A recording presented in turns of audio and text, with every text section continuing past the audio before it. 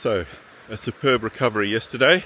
Thought I was going to get skunked, and eventually got those two, and one really hard fighting brown. And I put the welly to him, as Dave Jensen suggested you do. Really tested that 4.5x, and he was well hooked. I actually struggled to get the barbless hook out. So, so today, remote work until lunchtime from this place. So this is where Barbs and I camped for New Year at the beginning of this year, and I'll show you the river here and then the remote work setup. So this is the river over there and up, and that's the car over there with the Starlink setup. I already had one call for the day. It's quite chuffed. I made it to this campsite 5 minutes before my first call of the day, and I just managed to make it in time, maybe a minute late. Right, so today for the first time I'm trying out the 2 solar panels, and the Starlink is on the roof of the car facing south, and here is the fantastic DJI battery pack, and I can see it's at 33%. The input 220 watts and output 45 watts. 45 is the Starlink and the fridge together. And then here's the iPad. I've got my laptop for later, but already now I can see the one challenge here is the flies, and I'm not sure what I can do about that.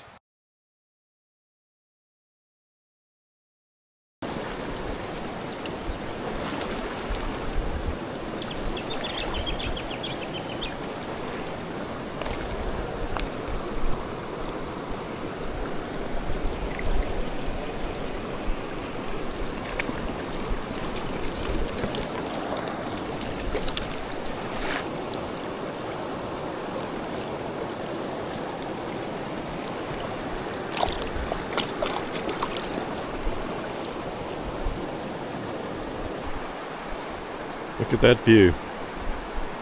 Stunning. Weber temperature check. Outside 26. In the water 17.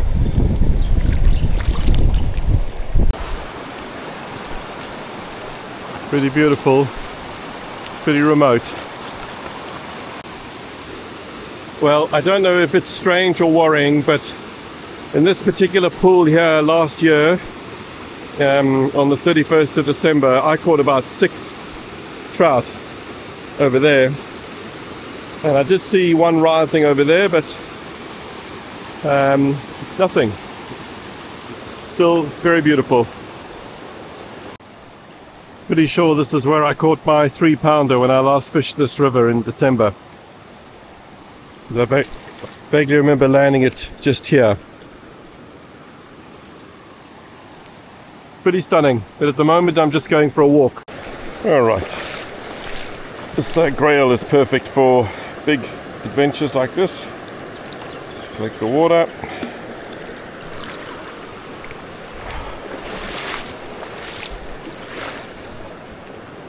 Found a rock.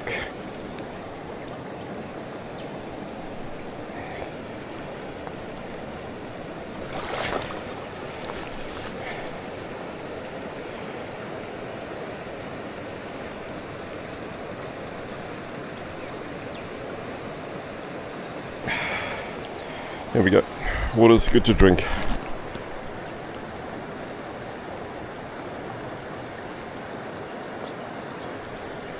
Happy days.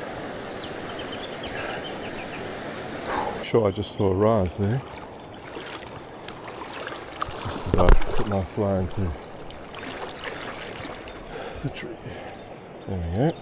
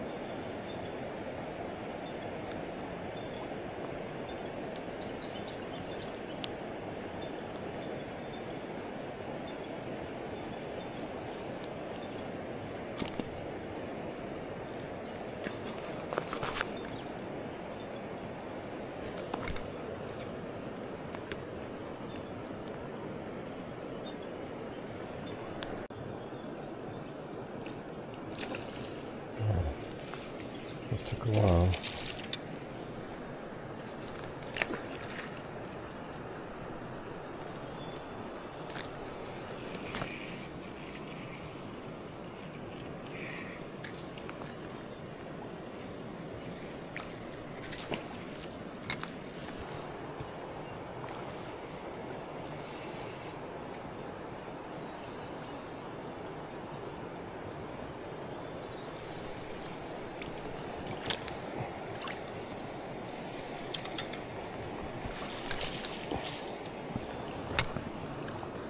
Oh yeah.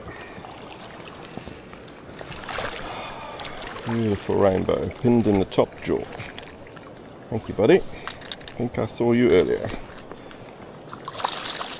Don't worry, I'm gonna release you. Boy, he's in beautiful condition. There we go. Thanks, buddy.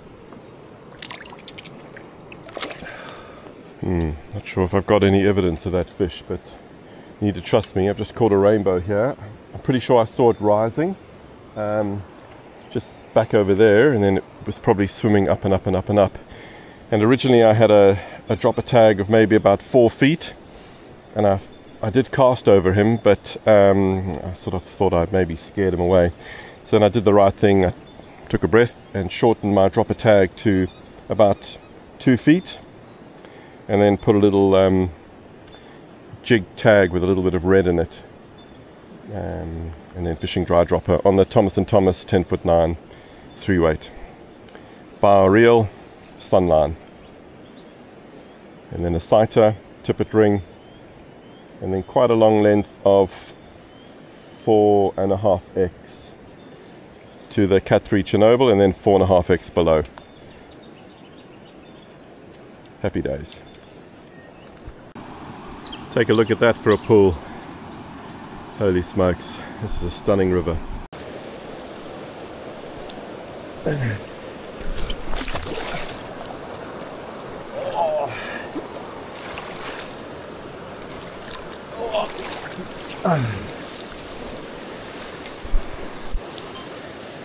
Oh good, just dunked my arm. Again, can't help but marvel at the nearly fell in. At the power of water. You imagine the flood event. I would have stacked up these branches. Wow, scary. Australia has a rare beauty to rival anything I've seen in this world. All it's missing are the trout rising down that bubble line. Right, so I've been fishing for 4 hours since I left the campsite, and I've walked 5k's, and when you see that little contraption there, that little love hut, then you know that you're at the Elm Sanctuary,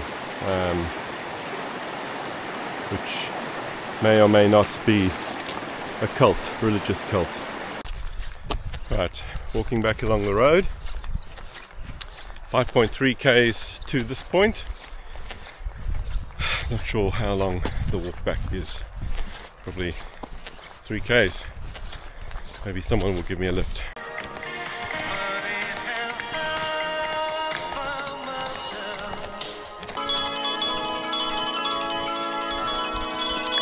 Top of the hill.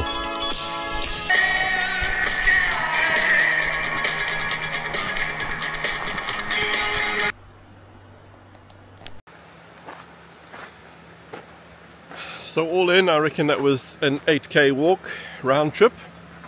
So 4k's per fish. It's hard yakka. Last time I fished that stretch I got a lot. Alright, so this is a bridge over the Goob called Max Crossing. And I'm thinking of fishing up or downstream from here on Saturday. That's the view downstream, and that's the view upstream.